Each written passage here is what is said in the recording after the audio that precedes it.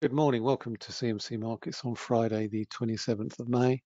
And this quick look ahead at the week beginning the 30th of May in what is going to be a shorter week than normal. We've got two bank holidays on Thursday and Friday to celebrate Her Majesty the Queen's Platinum Jubilee, 70 years on the throne. So the main item of the week will be on the Friday. It'll be non-farm payrolls. And that could well give a little bit of an indication in terms of wage growth as to whether or not the Fed is likely to pause after the 250 basis point rate hikes that are priced in for June and July. Before we get on to that, the payrolls data, I think it's always a good idea to look back at the week just gone. And it's been a broadly positive week across the board. FTSE 100 is up around 75, 60.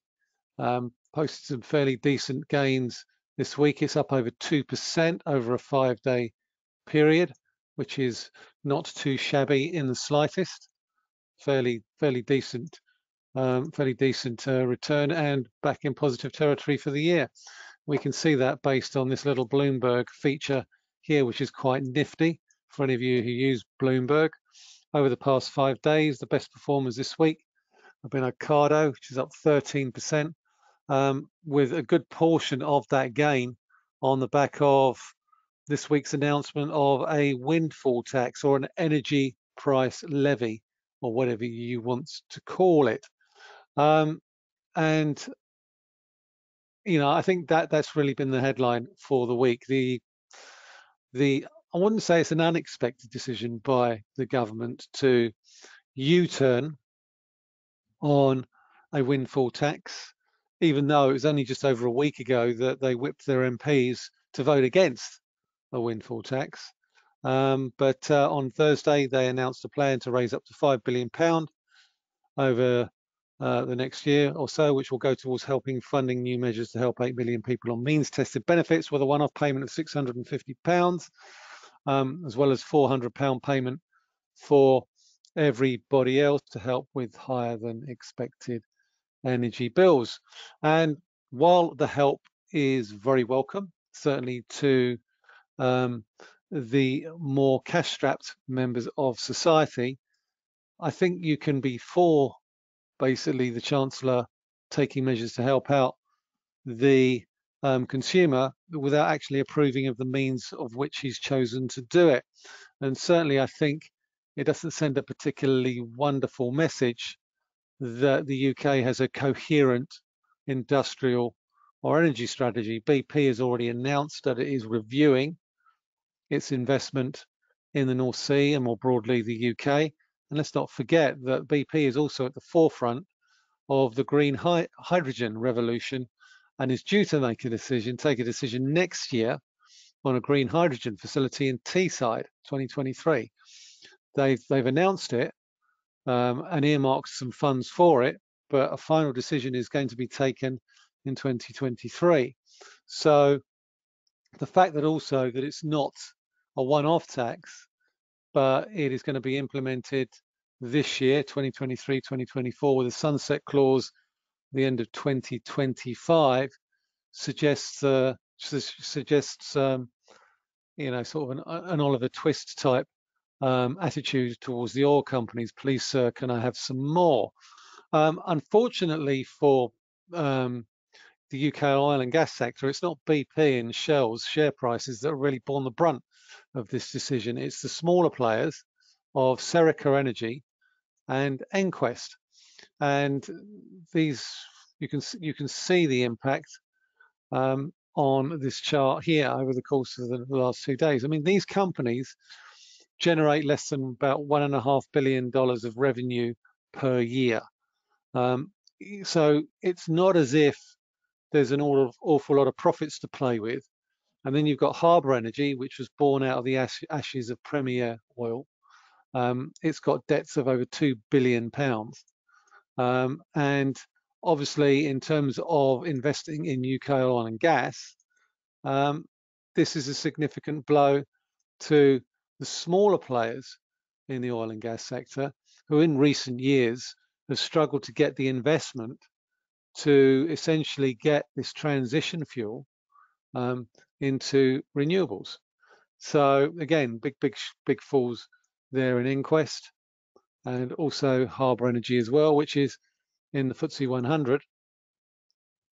You can see that chart there, fallen quite sharply over the course of the past few weeks when talk of a windfall tax first became mainstream. And obviously BP and Shell, they've been able to absorb the worst of it simply on the basis that they make an awful lot of their revenue outside the UK. So essentially, they sort of come out of it an awful lot better. And I think that's the key message. I think when we look at this windfall tax, while it may raise an awful lot of money in the short term, in the longer term, it doesn't really send a particularly positive message. And you can see that here in the 5-day performance of the FTSE 100. The government has also held open the possibility that they could widen the tax to the utilities providers, the electricity grid providers. So SSE, Scottish and Southern, is down 9% over the past 5 days. National Grid down 3.3%. And the problem here is not so much about the fact that we can't buy gas. Actually, spot gas prices are well below 3-month forward gas prices. We don't have storage. We don't have infrastructure, green infrastructure, to be able to store this renewable energy and then use it as and when we need it. So when you're talking about Shell investing £25 billion over the course of the next decade, BP investing £18 billion over the next decade, you're probably going to need an awful lot more than that to upgrade the grid infrastructure, as well as the storage capacity and pretty much everything else when it comes to making this transition from fossil fuels to renewables. Anyway, so pretty misguided decision to levy a windfall tax. I think at the moment the government needs to, really focus on a much longer term energy strategy rather than the short-termist measures it seems to stagger to and fro from on a week-to-week basis. Anyway, that is sort of by the by. Let's look at the wider market, because the wider market is looking pretty positive this week, which does seem a little bit counterintuitive when you look at some of the moves that we've seen, particularly in retail stocks over the course of the past week or so. And we have seen a bit of a turnaround in the retail sector. Obviously, the windfall tax has had a part to play in that in terms of replenishing the wallets of consumers, essentially giving them slightly more wriggle room when it comes to their disposable income. So you could essentially call this week's mini budget, if you want to call it that, a fiscal stimulus, which in fact it is. The downside to that is it probably makes a Bank of England rate hike or multiple Bank of England rate hikes this year, over the course of the rest of this year, much more likely because of concerns about potentially higher inflation. And obviously the downside to this windfall tax is it could actually result in slightly higher oil prices as well, oil and gas prices, or more, should I say, more expensive prices at the pump as these companies try to restore some of the margin hit that they're likely to take as a result of this windfall tax. So these sorts of measures do have unintended consequences, notwithstanding the damage it does to the UK's reputation as a stable investment area. So thus far, we've seen a fairly positive market reaction. US markets look as if they're going to post the first weekly rise in 8 weeks, which is always welcome. Getting a decent rebound in this chart in the S&P 500 here. Potentially that could be a bullish weekly reversal, which, if it plays out the way that it could well do, we'd need to see a break above 4,100 on a weekly basis to signal a move back towards this trend line resistance from the peaks that we saw here. So I'm going to draw that trend line in there. Keep an eye on that over the course of the next few weeks. If we break this support area, this resistance area around about 4,100 over the course of the next few days. One of the other catalysts, I think, for the rebound in markets has been the sell-off in the dollar over the course of the past couple of weeks, but also the weakness in US Treasury yields, which I talked about last week as well. We do appear to have hit a short-term top when it comes to US Treasury yields. So I talked about this bullish reversal back here. I then talked about the bullish reversal on the weekly chart a couple of weeks ago, and again we've drifted back down again. So, you know, if you're working on the basis that you could well see inflation potentially starting to top out, we'll know a little bit more about that with the PCE numbers, which are due out later today. But also in terms of some of the comments that are starting to come out from the Federal Reserve with respect to, we'll probably get another 250 basis point rate hikes, one in June and one in July. But the Atlanta Fed President, Raphael Bostic, has floated a little bit of a trial balloon this week. Could we see a pause in September? I think we'll get better clues about September in the aftermath of Jackson Hole in August, because Jackson Hole generally tends to be a fairly key way sign, if you like, in terms of what the Fed is looking to do over the course of the rest of the year. So you'll get the 250 basis point rate hikes, one in June and one in July. What happens after that? You could get clues to that with respect to Jackson Hole. There's also the prospect that the ECB might be looking to raise rates in July as well, and September potentially. I struggle with 2 rate hikes this year. I struggle with the idea of 2. We might at a pinch get 1, which would bring the main headline rate from minus 0.5 to 0. But given where energy prices are now, given that they're not likely to come down anytime soon, you do have to struggle to wonder where the growth is going to come from in the euro area. You know, you can, and also inflation is still at record highs. CPI, EU CPI is due out. Flash CPI for May is due out on the 31st of May, and that's expected to stay at a record high of 7.5% and potentially head higher to 7.6. Now, core prices are less than half of that. They're around about 3.5%, but nonetheless, you've got a wide cross-section of inflation rates across the euro area. You've got 4.8% in France. That's largely due to the French government capping energy prices and imposing essentially the losses on EDF, the energy company there, and then bailing them out. But in places like Estonia, headline CPI is 18.8%. It's 16.8% in Lithuania. So the euro area does have an inflation problem. It's just masked by an average on the headline number for EU CPI. But the ECB, you know, does have to set interest rates for the wider area. And certainly I think there is pressure being brought to bear on Christine Lagarde to raise rates in July. And certainly she said that that will happen in July. She sort of held herself to a little bit of a hostage to fortune. So if the data deteriorates between now and July, she's going to find it very, very difficult to resile from that commitment. And that could be a problem going forward. We've also seen weakness in the dollar, and I think that has helped the broader risk recovery that we've seen over the course of the past few days. And we can see that in this daily chart here. Let's stick some moving averages onto that. There we go. And again, it's the 50-day moving average. It could almost be, you could almost overlay the US 10-year Treasury yield over that chart, because they're almost identical in terms of look and feel. The only difference is that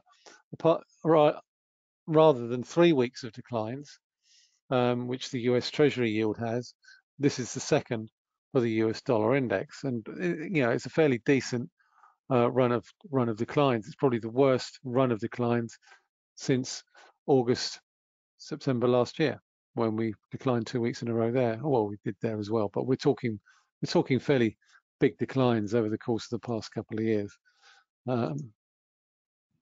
We look at the 3-year chart, we can see it. We can see it there. So there's certainly room to pull back a little bit further. There's also room, I think you can argue, that we could have further to fall, maybe back towards 100 over the course of the next few days. Now, of course, that potentially means that euro dollar could move higher. And at the moment, we do appear to be starting to see evidence of a little bit of a base starting to form.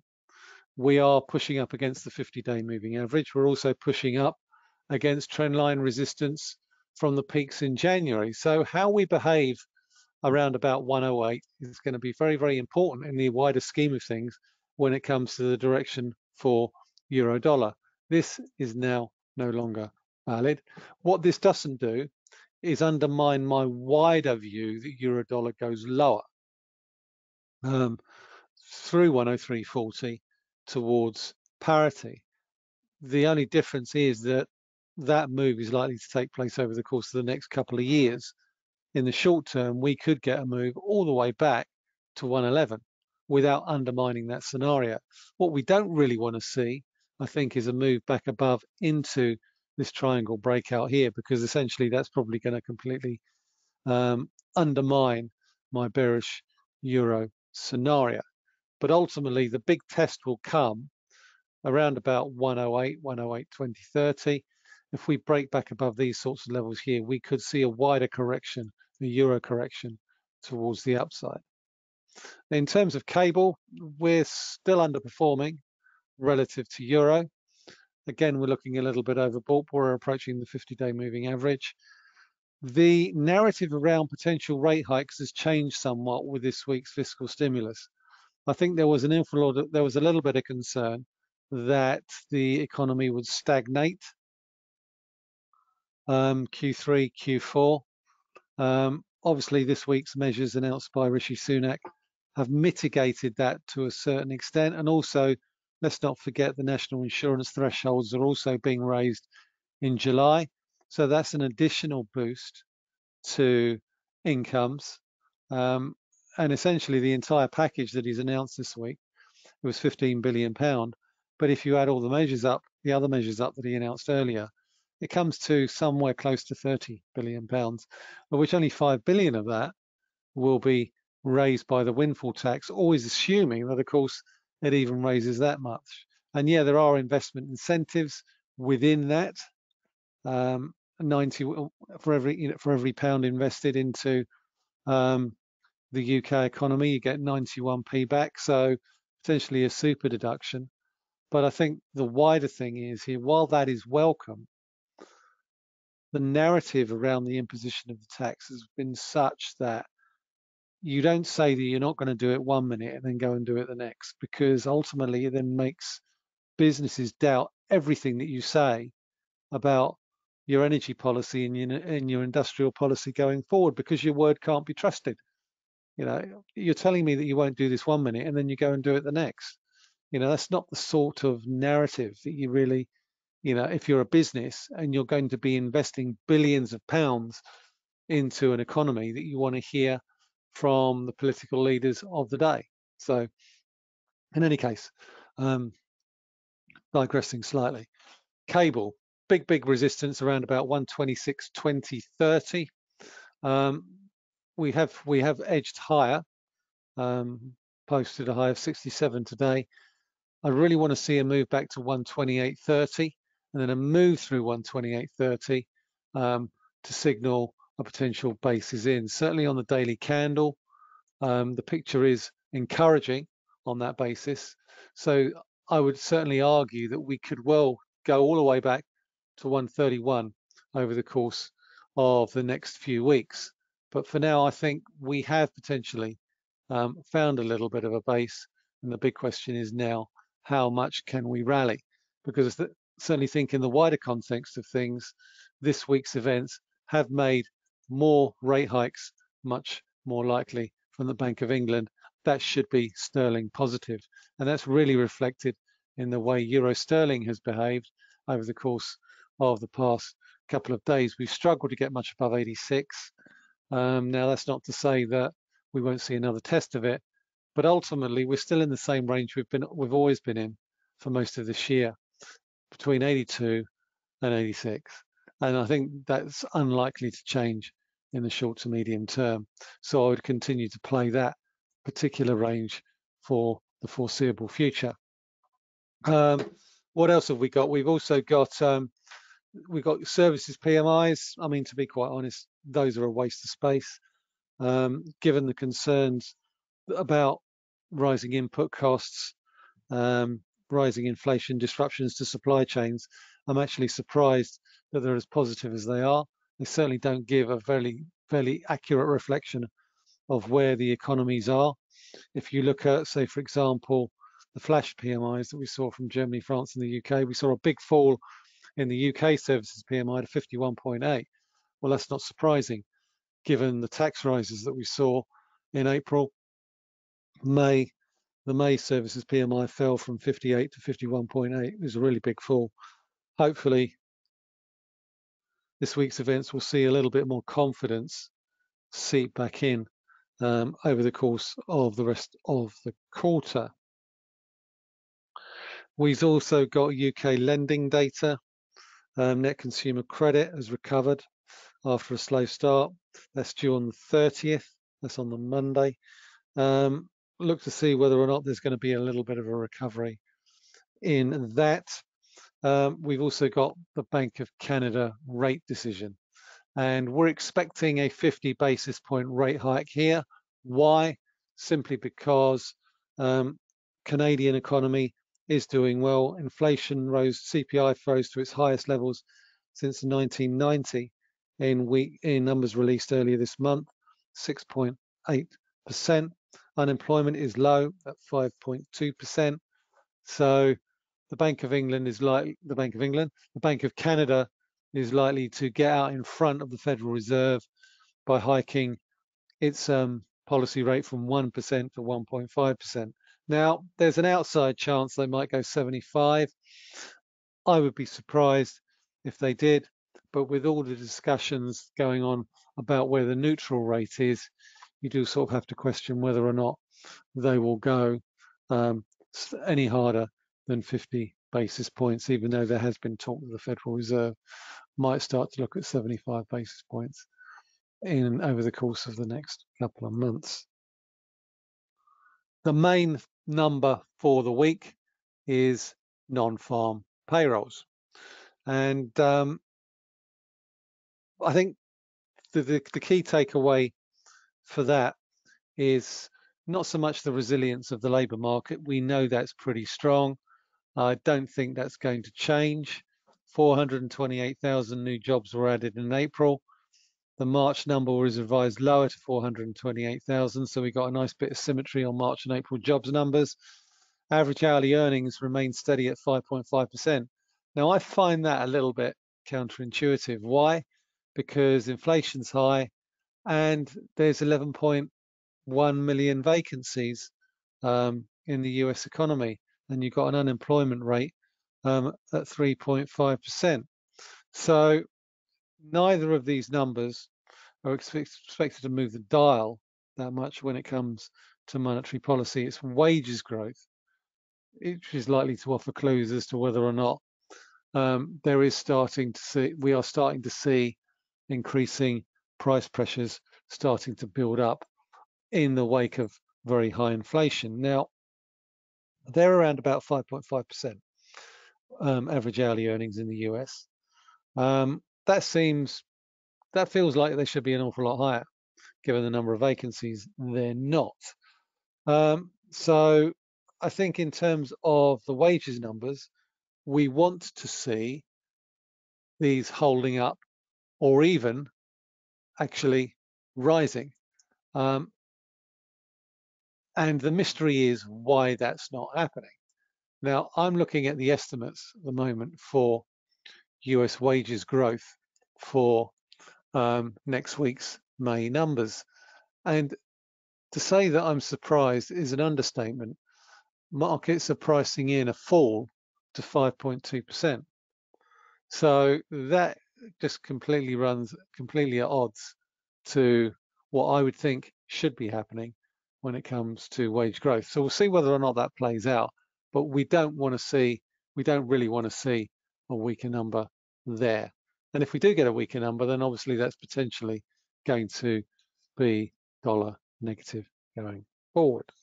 So that's payrolls due on the 3rd of June. There won't be a payrolls webinar due to it being the Queen's Platinum Jubilee. And we're having a street party, so I'll probably be out toasting her Madge.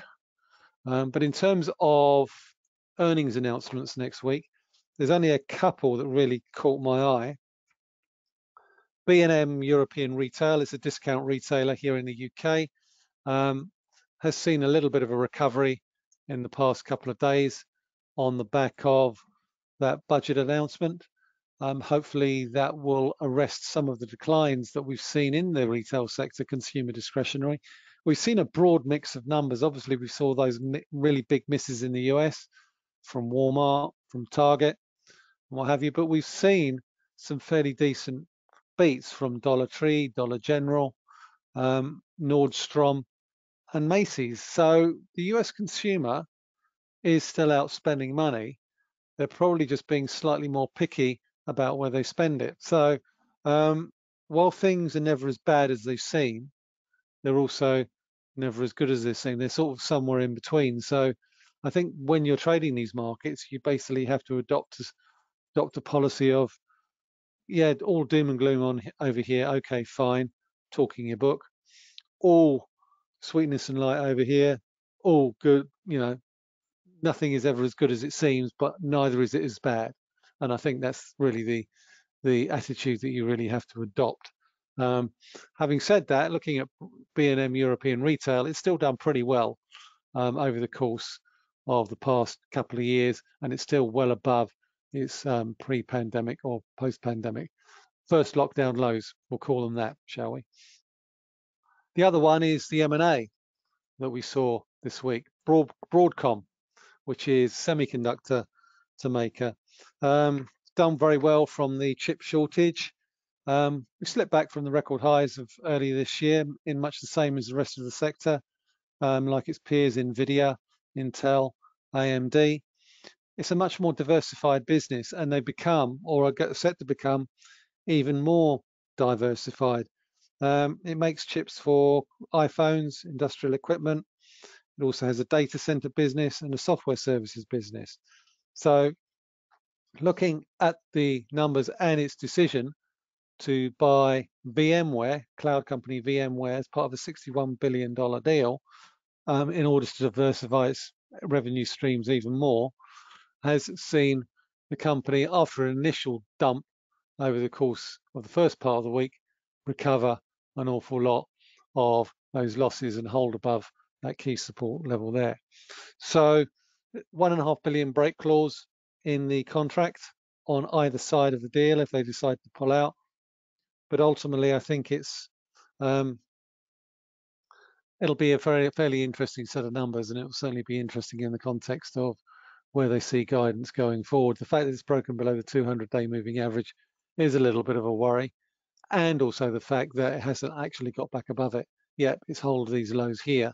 We now need to see it get back above the 200-day moving average to reintroduce the uptrend that's been in place over the course of, well, look at this here, since the lows back in March 2020. Other companies reporting next week. We've got HP, second quarter numbers on the 31st of May, and we've got full year numbers from Dr. Martens. Otherwise, that's it for this week, ladies and gentlemen. Once again, thank you very much for listening. Hope you all have a great weekend. And if I don't speak to you before, hope you all enjoy the Platinum Jubilee. Thanks very much for listening.